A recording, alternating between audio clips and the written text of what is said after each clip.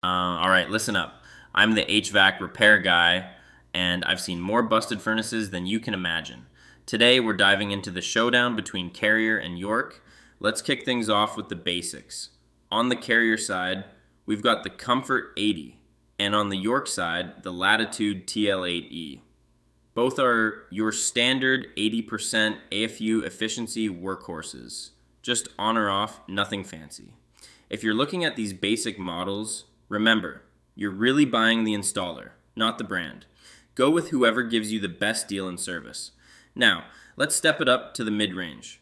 Carrier's got the Performance Boost 96, while York counters with the LX Series TM9Y.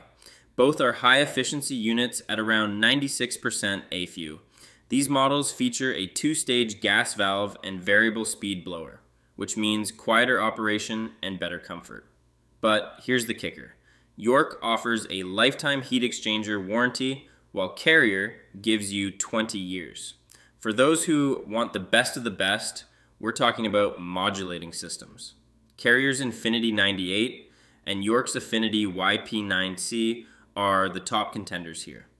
Both can adjust their heat output in tiny increments, and they communicate with your thermostat for optimal performance.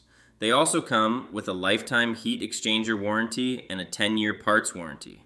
The Carrier Infinity edges out with a 98.5% AFUE, while York's Affinity is at 98.0%, but York's got that 10-year unit replacement warranty, which is a nice safety net. So, who wins this battle? Here's the real deal. Installation is 80% of the job. Both brands are neck and neck, especially at the top end. Carrier has a slight edge in efficiency, but York shines with its mid-range warranty and replacement guarantee. Remember, a poorly installed Infinity 98 can be a nightmare, while a well-installed LX Series TM9Y can be a dream. Get 3 quotes, check your installer's license, and make sure they size the unit right for your home. That's my 2 cents. Now, get back to work.